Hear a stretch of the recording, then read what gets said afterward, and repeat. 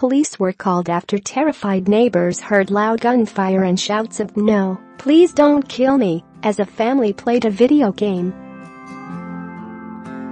When a large armed force turned up at Rick and Jamie McKee's door, they appeared taken aback by their questions. On November 15,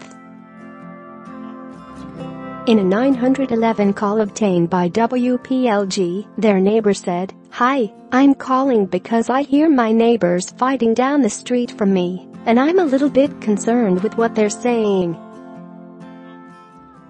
Scroll down for video. When asked what she had heard, the 911 caller replied, My sister lives with me, and she was out there smoking a cigarette and she heard them screaming something like a woman saying, 'No, please don't kill me.'"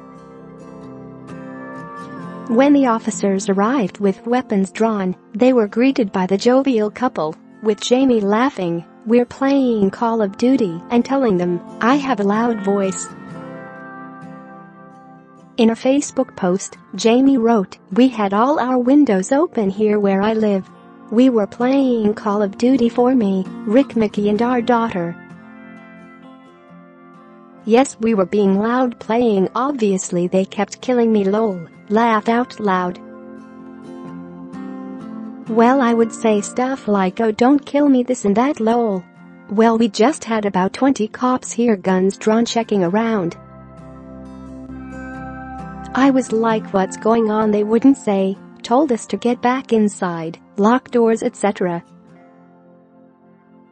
She continued, "They said, well, we got a call saying someone was fighting, and there were talks about guns, and someone saying don't kill me." In the hilarious post, the newlywed says, "I feel so bad for the cops, but you would think someone would know difference between fighting and us laughing while playing a game."